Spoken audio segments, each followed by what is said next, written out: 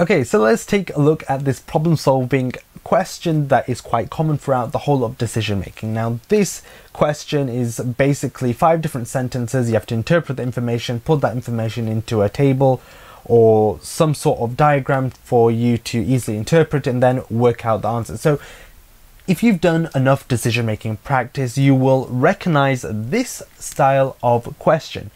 Now, if you don't recognize it, then that means you haven't done enough decision-making practice, which is totally fine, especially in your early stages. But with that being said, let's get straight into it. So how do I attempt to tackle this question? Well, there is 2 methods. To be honest with you, both of them are quite similar, so let's attempt it. So Sam is in a cafe with his siblings having drinks. He has a younger sister, Amy, and 2 older brothers, John and Peter. Peter's the elder sibling. 3 of them order 3 different drinks: hot chocolate, Earl Grey tea, and Pepsi, while one ordered a sandwich but no drink. Peter is having a hot drink. Sam does not like Earl Grey tea. The youngest boy has a hot drink. Which one ordered Pepsi? Now, obviously, by reading that, you can't really work out in your head who ordered Pepsi, because that's a lot of information to store in your head. But if you can do it, amazing. I absolutely salute you, because it's really hard to do that. But how do I go about this? Well, the first thing is that there are 2 different variables. Number 1, there are the names, and number 2, there are the drinks and then the sandwich. So the best way to attempt this is to put it into a 2-way table, or you can put it into just a normal table. But as long as you have the information easily laid out in front of you, easy for you to interpret, then you're totally fine. So this is how I would do it. So the fact that I said that there are 2 variables is really important. So let's underline all the names. So let's write Sam. He has a younger sister, Amy. So the fact that they've emphasized on the fact that she is younger means that we have to order the names in terms of their age. So Sam has a younger sister called Amy. Now let's make this end the people who are eldest and this end the people who are the youngest. So Sam is older than Amy. And then Sam also has 2 older brothers, John and Peter.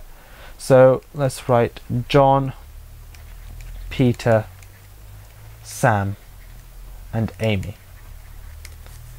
Okay, so now we've got the order of their names. Let's put them into a table. So all I need to do is draw lines between each one.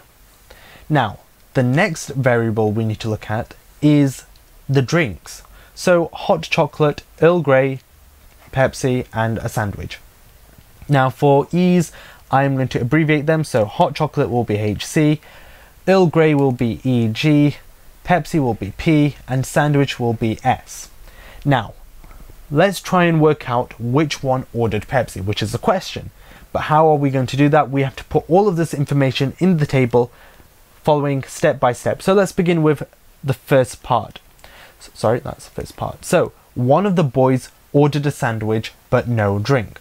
So let's write down all the possibilities that they could have. So John is a boy, and so he could have hot chocolate, Earl Grey, Pepsi, or a sandwich. Because he's one of the boys, he could have ordered a sandwich, but we don't know for sure just yet. So the same goes for Peter and Sam. So HC, EG, P, S. HC, EG, P, and S. Now Amy is not a boy, so we don't put sandwich down. HC, EG, and P.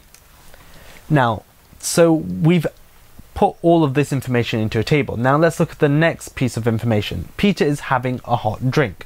So, as we know, Pepsi is not a hot drink, so we can cross that out. Now, it's either going to be hot chocolate or Earl Grey. And also, because he's having a hot drink, he cannot have a sandwich either, because it says 3 of them ordered 3 different drinks. So everyone has ordered something different. So therefore, because he's having a hot drink and ordered one thing, then that means he cannot have a sandwich. So let's look at the next part of the question. So Sam does not like Earl Grey tea, so we can cross that out. And the youngest boy has a hot drink. Well, the youngest boy here is Sam, as we worked out earlier on. So since he's having a hot drink, he's not having sandwich, neither is he having Pepsi because that's not hot. So as a result, he is only left with hot chocolate. So Sam is having hot chocolate. So therefore, since all four of them are having 3 different drinks or a sandwich, then we can cross out hot chocolate on all of their lists. So Amy's not having hot chocolate. Peter is also not having hot chocolate. John is also not having hot chocolate. Okay, let's attempt the last bit. So, to be honest, we've done the last bit. So, then, because we've crossed out hot chocolate from Peter's diagram here, table, that means he's only left with Earl Grey. So, Peter is having Earl Grey. So now we can cross off Earl Grey from everyone's list. So, Earl Grey crossed off from John and Earl Grey crossed off from Amy. Now, you can continue, but obviously here automatically we've got our answer because Amy's now only left with Pepsi, and the question is which one ordered Pepsi. So as a result, Amy ordered Pepsi. Now if we were to continue, obviously Amy is taking Pepsi, so as a result we cross off Pepsi from John, and John is having a sandwich. So our answer to this question is Amy, so she is having Pepsi. Now obviously the way I talked it through, obviously it sounds a bit long-winded, but obviously in the exam it will be a lot easier, and with practice using this sort of technique, this sort of method, identifying the 2 different variables, or possibly 3 because height was a 3rd one, but it wasn't the main variable. So the main thing here is working out the different variables, so that was height, the names, and their drinks, or whether they had a sandwich or not. So those variables are really important. Now usually it's 2 different main variables and you can put that into a table. Now I ranked their height order, so I didn't really need to faff around putting that into a table as well.